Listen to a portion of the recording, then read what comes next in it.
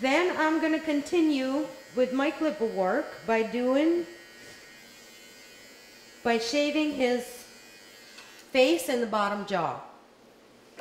I'm going into my standard again and trying to figure out how am I going to apply what it says in the standard to my dog. So the explanation of a head on the Bedlington Terrier is it's supposed to be narrow, but deep and rounded. It's also shorter in the skull and longer in the jaw. Covered with a perfused top knot, which is lighter than the color of the body, which we don't have here because it's a poodle.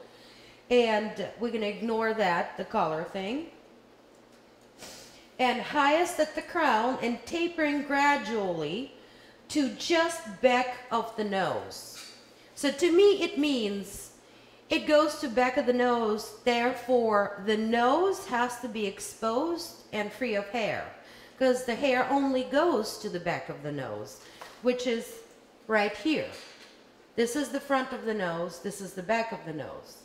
It also means to me that, and it also says that it should have absolutely no stop, which is this little dip between the skull and the muzzle.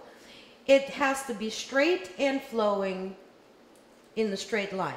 On the poodle, we definitely have a slight stop. And that's why we're going to have to really watch when we scissoring from the nose up into the back skull to make this line smooth and straight. But first we're going to do our clipper work following the standard. So it says long and it says narrow but deep and rounded.